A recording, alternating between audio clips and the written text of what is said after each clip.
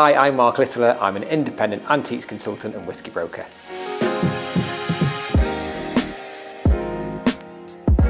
If you're looking to buy a cask of whisky, there are 4 typical outlets that you can purchase casks from. The first is directly from the distillery. The second is from a broker like myself. Thirdly, you can buy them from dealers. However, in the last year, we've seen the rise of internet auctions where you can buy a cask of whisky. When you're buying a cask of whisky at auction, you really need to know all of the cask essentials. So the age of the whisky, you need to know how much whisky is in that cask, and do not rely on bottle counts. You need to know exactly how many bulk litres and litres of alcohol are in there. You also need to know the ABV of the liquid, so what percentage proof it's at. You need to know the cask size, whether it's a barrel or a hogshead, and you also need to know the cask type, whether it's a bourbon cask or a sherry cask. You also need to know who your duty representative is, and also where the cask is lying. If you're buying a cask of whisky, the most important thing to consider before you start bidding on a cask at auction is how much you're going to bid.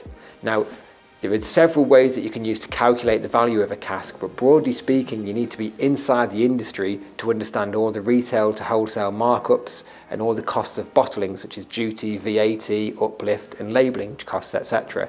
Now, to help you, we've created a cask calculator at marklittler.com where you can put in all the cask details and it will give you a figure of how much it's going to get that cask bottled.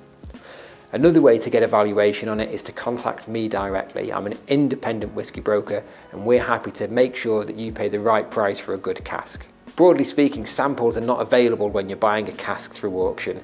And the reason is simple. They can't send a sample out to every person who makes an interest in that cask. Otherwise there'd be very little left in the cask at the end of the auction. However, if you're a serious buyer, they should disclose a sample to you, because sometimes people put casks into auction that are maybe of slightly dubious quality because they know that these samples are not broadly available. So if samples are available, it's a good indication of the quality of the cask. If there's no samples available, you might want to question yourself, why is this not the case? So if you're looking to buy a cask of whisky at auction and you want some more advice or guidance before you commit to the bidding process, please contact me directly, and my email is mark@marklittler.com. There's no obligation to the advice that we give to you, and I set this business up to give people advice where there isn't that much advice available online. If you look at our reviews online, we've got over 300 5-star reviews at the minute, and we build and earn these reviews by building long-lasting, trusting relationships with customers, and we want you to be one of our customers too.